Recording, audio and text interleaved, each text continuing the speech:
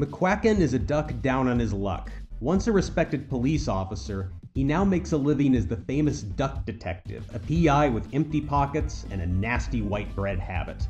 He just spent most of his money to reach the headquarters of a bus company to investigate a lunch thief. What he actually finds is a deeper mystery, a kidnapping, a smuggling operation, and a conspiracy that could involve anyone. Duck Detective: The Secret Salami is a detective-themed adventure game. Rather than the key and lock puzzles that have traditionally defined the genre, Duck Detective is based around investigating people and objects for clues. Investigations turn up keywords which are later used to complete fill-in-the-blank deductions. Not all of the necessary information turns up through conversations, so the player needs to be observant to catch anything at all.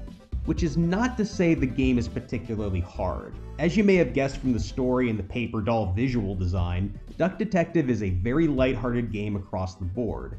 It's an easygoing experience as well. Even on the more unforgiving mode that provides fewer clues, the typical player will finish the game in about 2 hours.